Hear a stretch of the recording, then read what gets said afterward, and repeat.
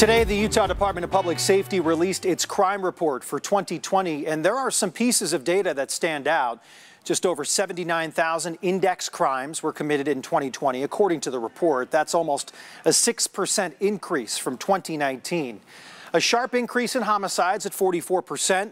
Motor vehicle thefts, also a sharp increase, nearly 35%. And arson increased by nearly 40%. That's a spike coming in May and June during some times of civil unrest.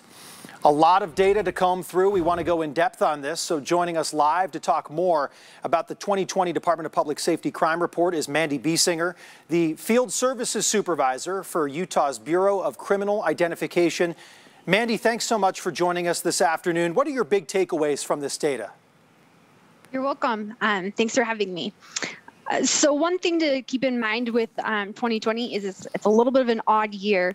The biggest takeaway, I guess, is something that to be grateful for is Utah's trends do match what happened nationwide in just an unprecedented year with violent crime, as well as some of those that you mentioned, motor vehicle theft, things that took a little bit of an unexpected jump, I guess you could say, this last year. Well, rapes were the only violent crime against persons that decreased in this report from year to year, a decrease of really nearly 10%. What do you make of that? I think it's wonderful. I know that the state has been focused on ways to be able to get these rates down, and rape has definitely been a conversation every year on how are we doing with rapes? Is that trending up? Is it trending down? So to see when all of the other violent crimes are going up, to see a decrease, and 10% might not feel significant, but that's a pretty big deal to be going down. So I think it's a great sign for the state that that's something that's improving. DPS Commissioner Jess Anderson said in this report that 1 year does not make a trend. We're about 10 months into 2021, though. Are there certain crimes that you're expecting to maybe increase this year? It's a little early to say completely, but one thing that's been consistent over the last 3 to 4 years was that larceny and thefts had been declining and violent crime had been going up. I'm expecting to kind of see that again in 2021, to see those thefts start going back down as we saw prior to 2020. It'll be interesting to see what the violent crime comes out. One thing with this year is there was a big change in the Uniform Crime Reporting Program. Prior to January 1st, 2021, agencies could report in 2 different types, an old version called summary, and then our national incident-based reporting. This is the first year that we're going to have every agency in Utah on board with NIBRS, as well as nationwide. So trends are going to be a little interesting to kind of watch, as we don't have that traditional index crimes, but we're going to have more data available because of the data sets that NIBRS can collect.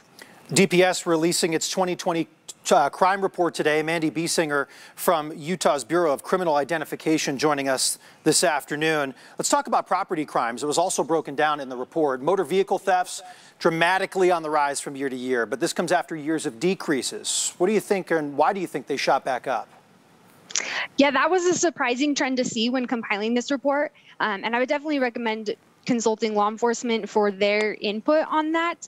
But I imagine that the pandemic definitely played into that. We know that there were shortages with getting parts for vehicles, especially newer vehicles. A lot of the motor vehicle theft could be already owned theft, used cars that suddenly had different value than they ever did before. An increase in those index crimes, but a dramatic decrease in arrests. I think it was around 20% in that report. What does that show us? So that also, I think, can be attributed a bit to the pandemic. During especially the start and the lockdown era, law enforcement was as much at risk of catching coronavirus as the general public. So if you recall, the jails weren't booking people as often because there were concerns with COVID in the jails. So arrests in general could have been affected by that, not because law enforcement wasn't doing their jobs, but just because the pandemic affected whether or not they were going to be arresting and booking the same as they would have been prior. What do you want the public to take away from this overall report? There were a number of increases in there, and some might see those numbers and be a little bit concerned, but how should they view this?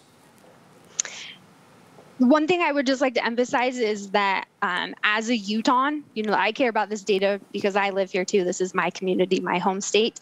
It is nice to know that while we have some of these increases, we are on trend with the nation. So Utah's not any less safe as a state. So that's just one thing I would definitely say is we're still a safe state. And I think that the data is good. Law enforcement, Department of Public Safety, the legislation, we're going to use this report now and hopefully work towards making Utah even safer so that our state trends are lower than the national average.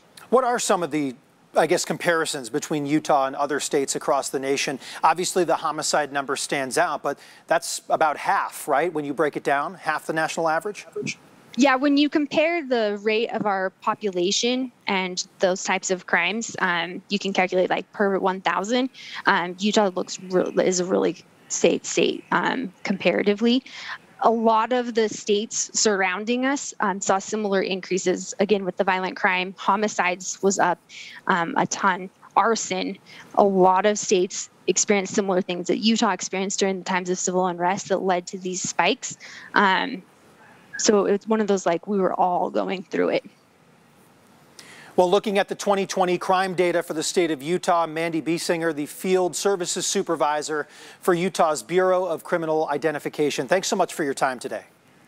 You're welcome.